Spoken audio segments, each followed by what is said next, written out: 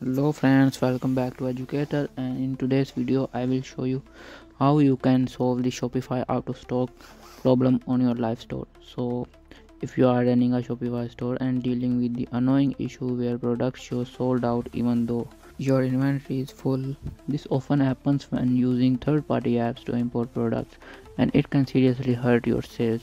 But don't worry, I got the fix.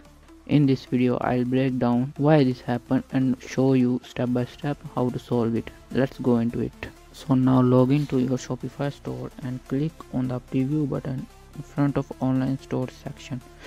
Here is our store loading, and here you can see some of the products in the store are available in the store inventory, but here it's showing out of stock and sold out, and we cannot order it from here, and your customer will go back without ordering your item because it's sold out.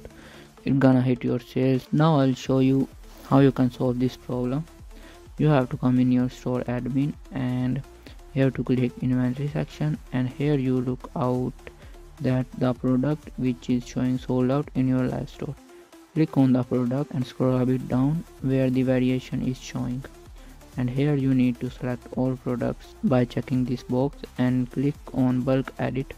And now here you can see the column called shop location available and shop location on hand. Here you can see not stocked your product.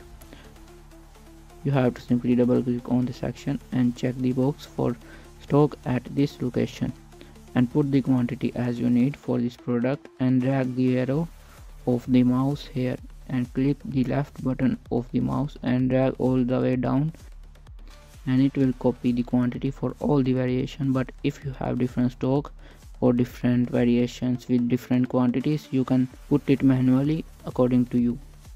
After putting all the values, you have to save the setting and come on your Shopify store and reload the page, or you can reopen your store. It's the product that we have added now, and after reloading the page you can see the sold out button has been gone, and now your customer can add to cart the product and buy without any problem. And that's it. Now you know exactly how to fix the sold out issue on your Shopify store and make sure your customer can actually buy your product. If this video helped you, don't forget to hit the like button and subscribe to Educator for more Shopify tips and tricks. And if you have questions or run into any issues, drop a comment below. I'll be happy to help you. Thanks for watching, and I'll see you in the next one.